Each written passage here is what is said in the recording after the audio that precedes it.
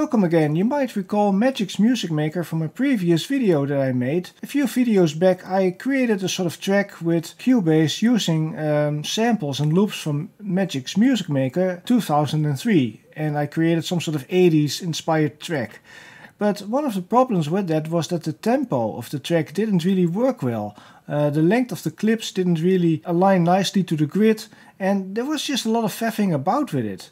So it turns out that Magix Music Maker has a rather peculiar way of working with these clips. It seems like it actually can time stretch and resample them. So what better way to show that is to actually give a demo of the software. And I'm going to demo this one, Magix Music Maker Generation 6 from 2000, because that was the first version.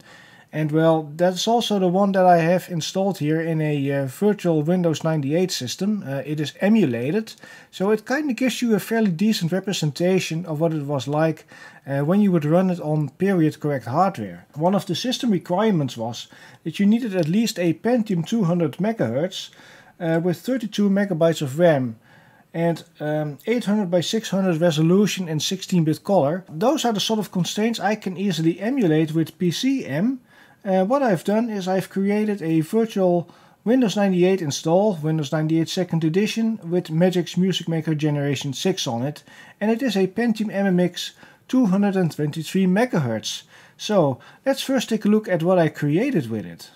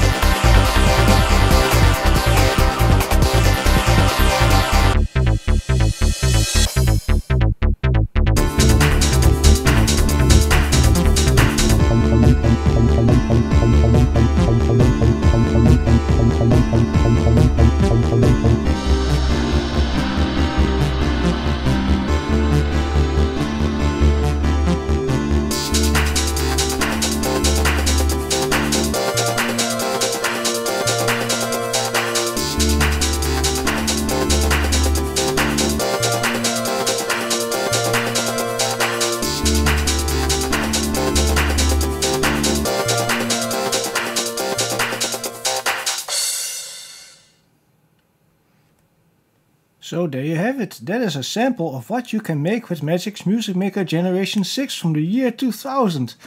Let's start the software.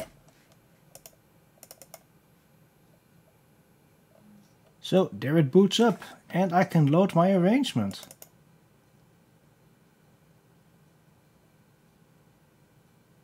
It loads a little bit slowly, but there it is. And one of the cool things is that you can actually combine audio with video. You can have lots of audio tracks, but also more than one video track. In fact, you can overlay them to create all sorts of various effects, although that's not something I've done in this particular demo. But yeah, this is the arrangement. Here's one of the samples. Maybe we can actually preview this one. Oh, actually, if you click on a event, like an audio event, you get this effects rack. So effects are basically applied individually on clips. Let's close out of this one, although I can probably play the object.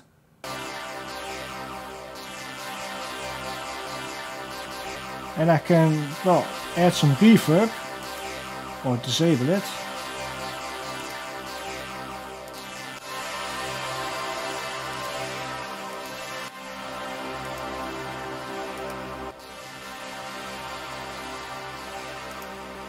That is reverb. I can also do equalization things. I can do something with echo. If we put this on again. Set reverb to none. There's even a compressor. Let's see if this one has any settings. So I can lower the tempo, but yeah, it doesn't really like that. There's also an audio warper. Distortion effects.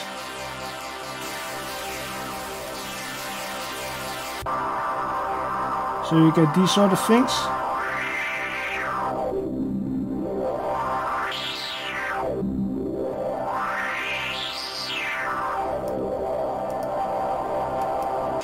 Or there's some other filter.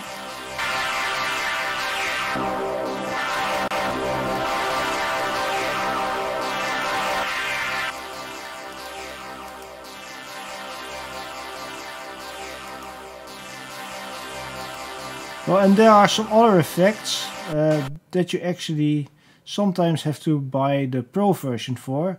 But apparently this is a vocoder, an FFT filter, yeah, and you need to upgrade to the deluxe version for that. Okay, so that's that, and there's a karaoke function. So there's actually a lot of stuff in here. Let's go a bit further in the arrangement. Let's click on this event.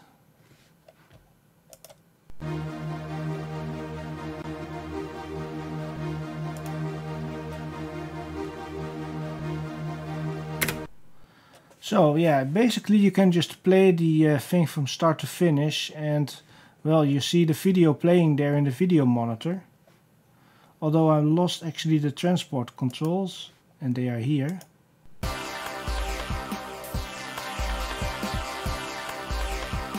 But this is just a sample of what you can do. I think it's better to show some of the examples that came with the software. For instance, there is a title demo. Yeah, loading takes a bit, because it is emulating a 223 MHz Pentium MMX computer. Here is a demo with titles.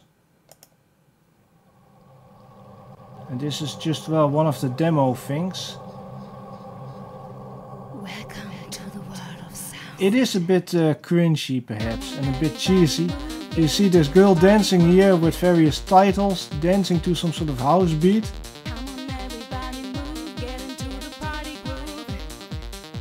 So that's like demo 1, but we also have like a synth demo. There are actually a few virtual instruments in the software. They are very basic. I have never really used them in my own arrangements, because at the time I just couldn't figure out how to use them. But this is one of the examples here. This one is called Slowdown. And there is 2 different synths in here. This one is called Silver. This is basically a step sequencer with various things. You can choose between 2 different waveforms. There are some settings here, and there's also a copper synth, which looks the same but sounds a bit different. But yeah, it's basically just a step sequencer thingy.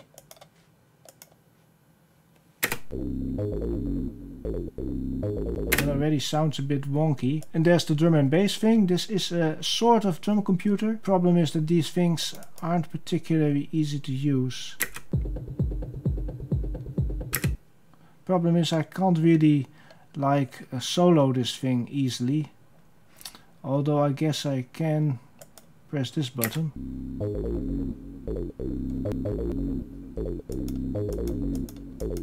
And I don't know how this works because, well, I never used those. So that is one of the demos with the built-in synths. There's 3 different demos of them. Then there is an FX demo. There is video effects, and that one will well, this emulated Pentium 2 will really struggle with it. It'll take a bit to load actually. And you can hear that the sound card is kind of clicking as well. It's emulating a Sound Blaster 16. Yeah, it's a bit crusty, but at the time it was amazing that you could actually do this. For the year 2000, this was an amazing piece of software. It can still rival GarageBand and iMovie in some ways, because you can have more than one video track, for instance. As you can see, there's at least 4 different video tracks here with various things, with effects and, well, a bit of basic audio. And as you can see that here in the video monitor, the playback is really struggling. Yeah, this emulated computer is not fast enough.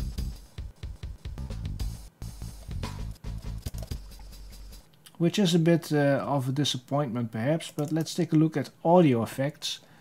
And this one also has like, well, some basic titles here in the video monitor that kind of explains new users how the software works. Like these titles here, for instance. It is like showing this text. And if you go a bit further, it instructs you how you can use that reverb thing. For instance, on this clip they've applied a reverb, so this one is like enabled.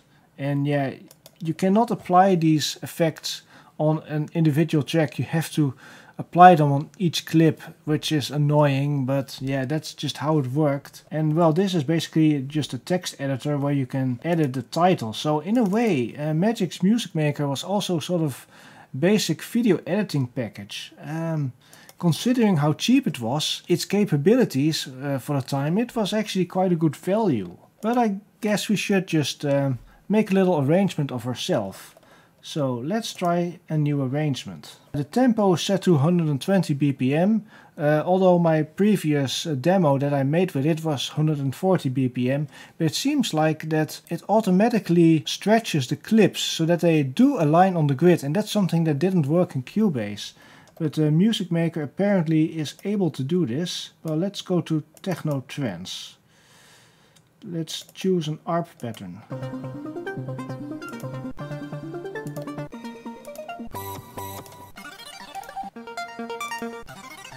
Well, I think this first one is nice. Let's drag it on here, and you see how it completely like makes this perfectly fit on the grid.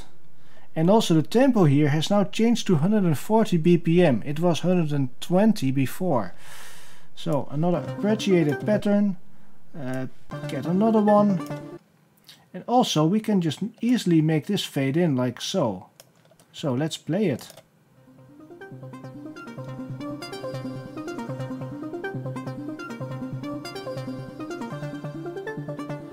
Maybe we want to add something else. Let's choose a bass pattern that fits with it.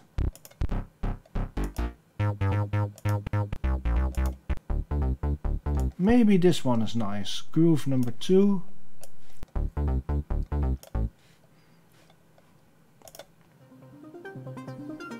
Let's see if they fit. Oh, that's not too bad actually. Okay, that's a nice intro, and now we can zoom in and out like this. Let's go to the keys section.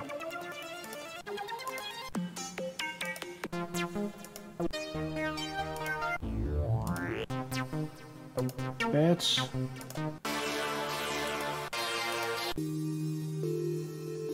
Oh, this one is quite nice. Dungeon 3 is this one called.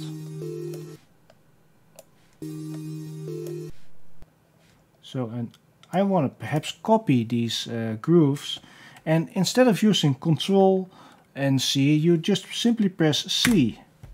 Yeah, that's a bit weird, but that's just how it works. So it doesn't actually use the control keys, because if I look here at the menu, it says, well, this is the Dutch version, but it says objecten kopiëren, which means copy objects. It's just C. So that's a bit weird perhaps. Let's see how this fits.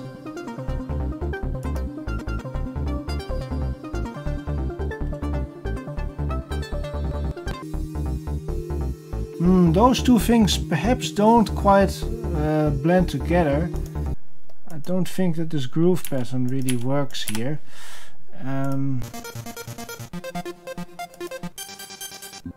Let's take a look at something from a different library. Oh, and there's no scroll wheel support here. Basic 6, which was the other CD-ROM. Club Sounds, bass.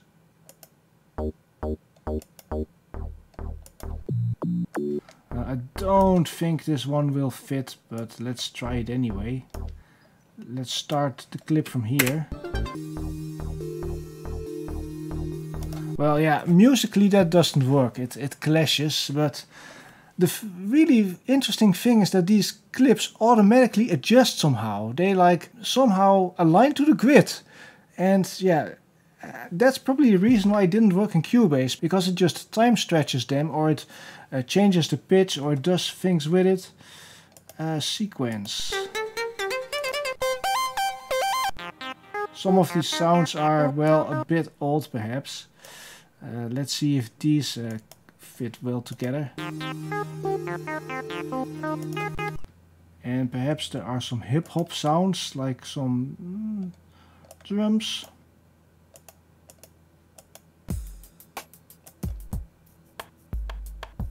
These are kind of low tempo drums, but maybe they work. And you see how it automatically adjusted, and sometimes it says something here in this status bar what it is doing. As you can see, this thing does not align, but when I drop it there, it's aligned.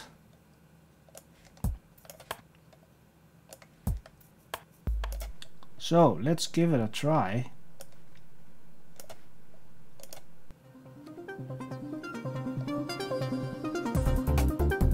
Oh, now it almost sounds like drum and bass, because it's some sort of hip-hop pattern, but at a very fast tempo. Hey, I kinda like that. That's interesting. So let's copy this. I know it's a bit weird perhaps, but I think that could work. So maybe it's a good time to save this arrangement.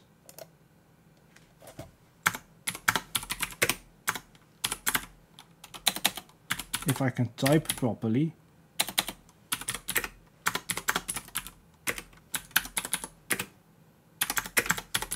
I'll just call this one test 2.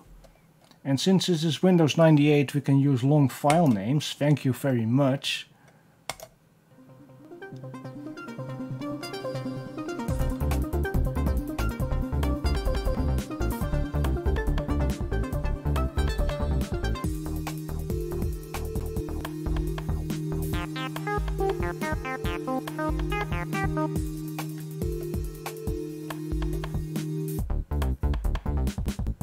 Okay, maybe it's a good idea to add a little bit of video. Why not? Let's see, video. Well, we could add like a dancer. Or something like this. Or virtuals. Like those sort of things. The supernovas, they're always kind of nice. Let's see, there's also a video segment on the other disc. All these dancers in front of a green screen.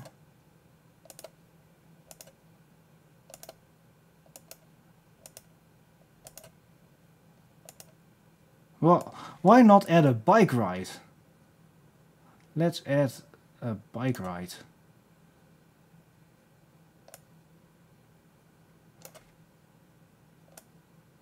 A bike ride and Flieger. Oh, this one is a plane. Drive.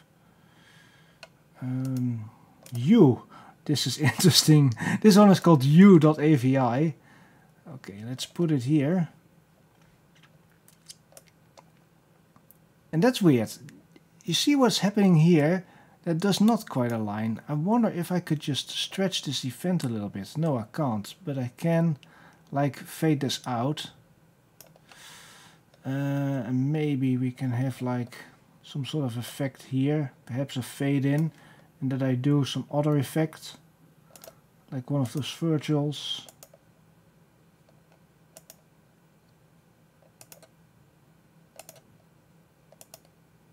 Yeah, let's try to start with like spike.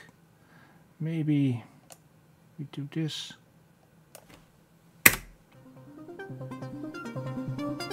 Well, it kind of works.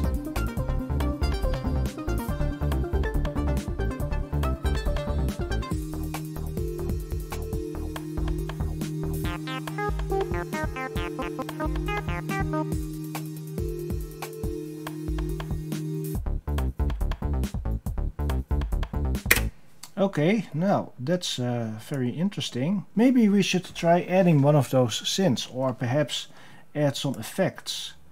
There is a whole video effects thing here, where we can do all sorts of weird stuff. Let's see, color substitution.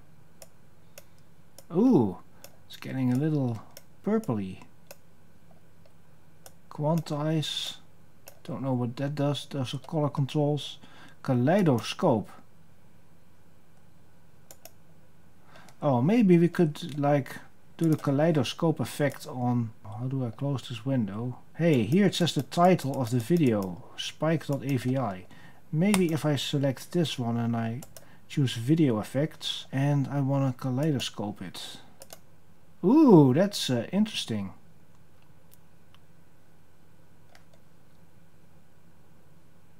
That looks funny. Oh, that looks quite funny. Okay, let's commit to this. So that's video effects. Then we have audio effects. I do not have an audio effect open. Well, let's click this one and choose... Oh, oops, I don't want that. Let's choose audio effects. Oh, it opens the same window. It's the same thing. Okay, let's put a ton of reverb on this thing. Huge reverb.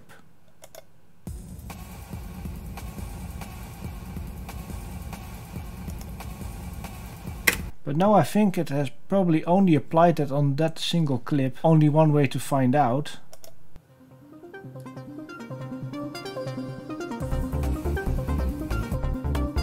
Yeah, there was certainly reverb on this thing, and I wonder if I can copy that effect.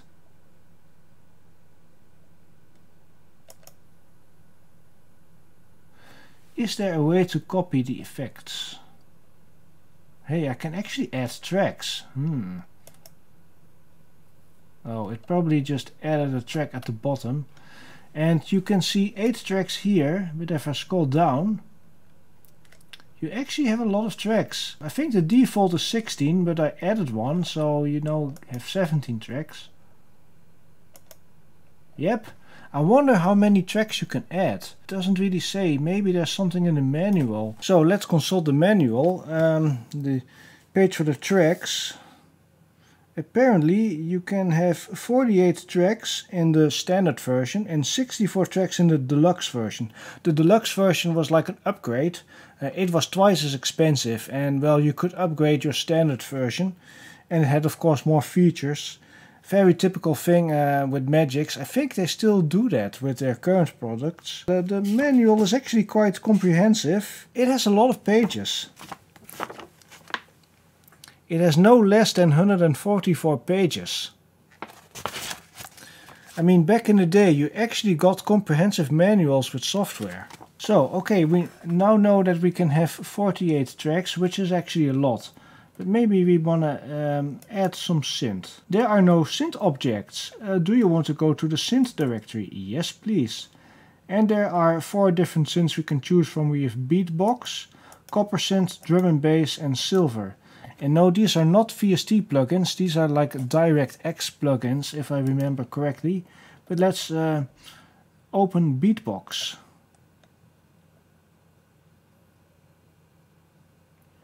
Oh, and it seems like it already has like an arrangement that is like preset, and this drum kit is called Alternative.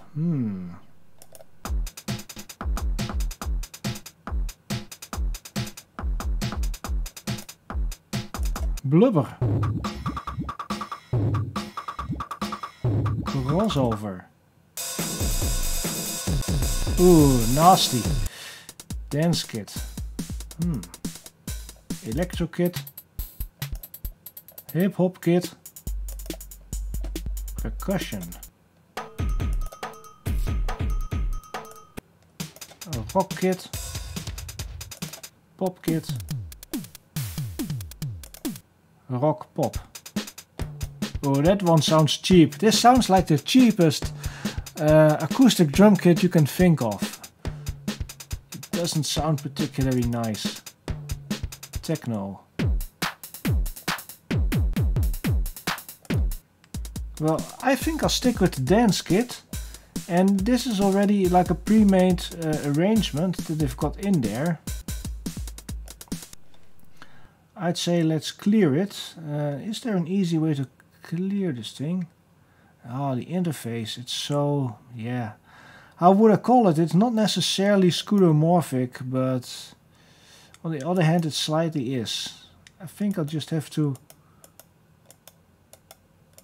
Oh dang, you cannot like easily select these things and erase. Oh hey, you can do this. It's like a sort of pattern fill. That may not be a good idea for bass drum actually. Oh hey, interesting. Snare. Let's first clear these patterns. So, full hi-hat pattern, play.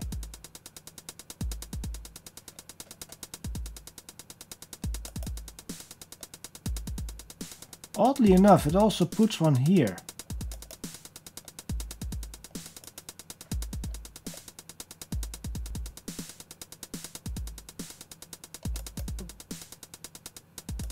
Well, let's just put a high tom somewhere and a crash at the end.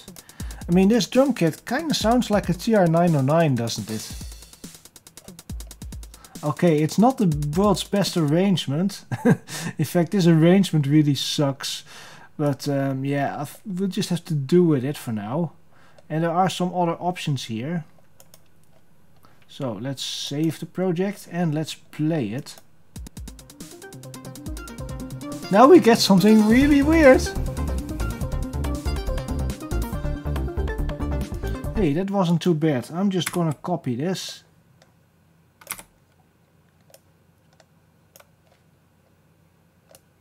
The only downside is that, well, you can't really use a scroll wheel. You have to use this bar here, and the scrolling is not very smooth. It's quite janky, but I guess it's just a limitation of the time really.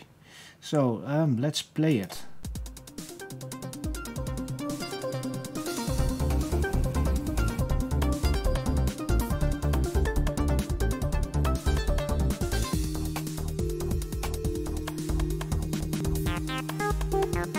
I wonder if I can put reverb on this. Oh hey, that isn't possible. Audio effects. Oh, oops. Is that even possible? Hey, that is interesting. It only allows those effects on actual wave loops, but not on those synth objects, which just have MIDI data in them. That is a bit annoying that you can't do that. But yeah, I guess it just comes with some of the limitations. Here we have the copper synth. It already has something in there.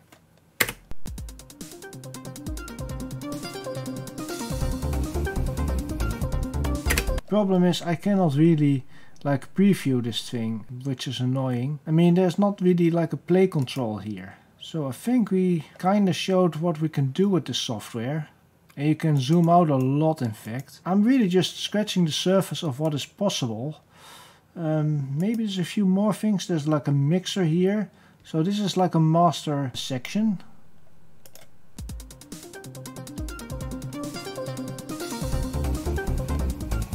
So I can bring this one down.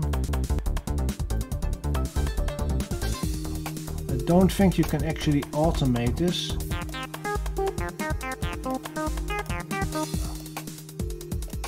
Oh hey, this is interesting. Here is a thing to select effects. But I can't choose any.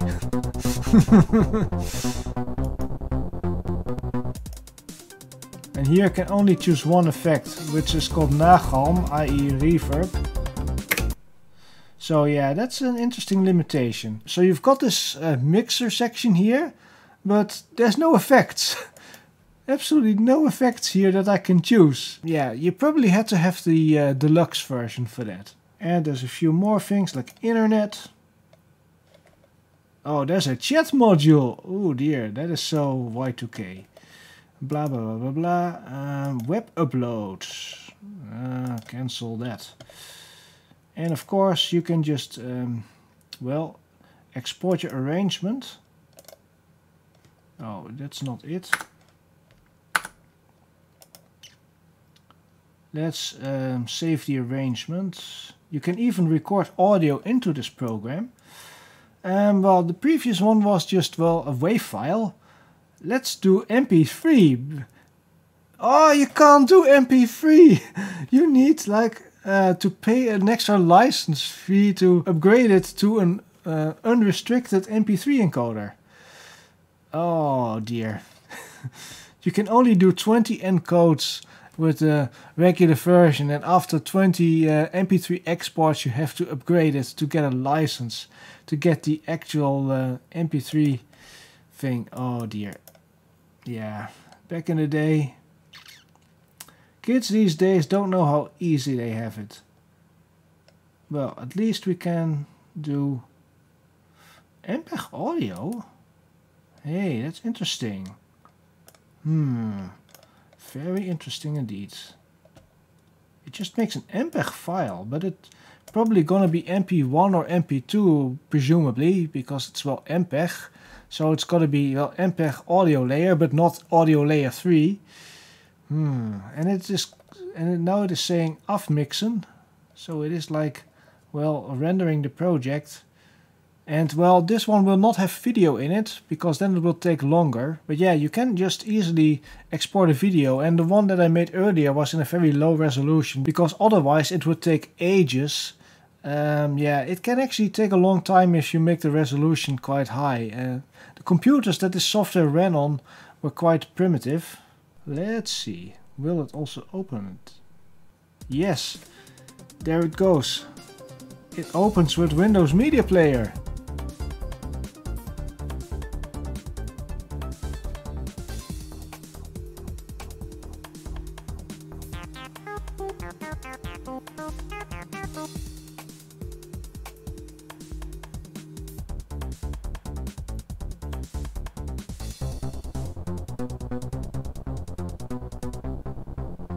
Did I put that in there? Right, well, that's a Magix Music Maker Generation 6, and there's even like a help system. Remember Windows Help from back in the day, that help documentation was, well, not a website or HTML files, but an actual like help browser thing, which was like a compiled rich text format sort of thing that just came with the software. Yeah, I have the Dutch version here. Oh, this goes slowly. Look at how janky and slowly this goes. I mean, yeah, it was quite, well, yeah. It's just reflective of the time, really. Oh, let's take a look at upgrades. Encoder upgrade. If you wanted the QDesign MP3 encoder, yeah, you could actually purchase that. So, and you could upgrade to Magix Music Maker Generation 6 Deluxe Edition. So it had more features. What extra features did it have? Let's see. One of the improvements was that you now had 64 tracks instead of 48. 8 virtual instruments instead of just, well, 6. So there was also a sampler and an ambient synth. You could remix music CDs. Apparently there was an FFT filter, and there were more like clips. Just more assets on CD, spectrum analyzer, direct capturing of video, an audio video effect editor. loop creation, so a music editor. So basically an editor where you could make your own loops in the way that the software has its loops. It would have support for Real Audio and MS Audio, Windows Media Formats, Real Video, QuickTime. Who remembers Real Video and Real Player? And the price was, well, the regular version was 99.95 guilders and the deluxe version was twice as expensive, 200 guilders. So yeah, that would be, well, I would have to do a euro conversion adjusted for inflation there. But yeah, special upgrade offer. And if you had the demo, you could upgrade it for a cheaper price. That's interesting. So yeah, that was it. So there you have it. That was a look at Magix Music Maker Generation 6 from 2000 on an emulated Windows 98 machine. Kind of showing you how you would use the software with the loops instead of showing it in Cubase where it just didn't really work. As you can see, the software was quite capable and quite good value for what you got back in the day. Considering that you nowadays have GarageBand and iMovie on an iPad. I still find these things somewhat limited in certain aspects, although yeah, that software probably runs smoother. But when it comes to like having multiple video layers, well, you can't do that with iMovie as far as I'm aware. You can only have perhaps 2 layers of video and that's it, or 1 layer with titles. And well, yeah, when it comes to audio, GarageBand is probably better than Magix Music Maker from the year 2000, but still, considering the price of this software, what it cost back in the day and what you could do with it, I think it was quite capable and quite good value. So with that being said, I hope you enjoyed it and thanks for watching. Bye bye.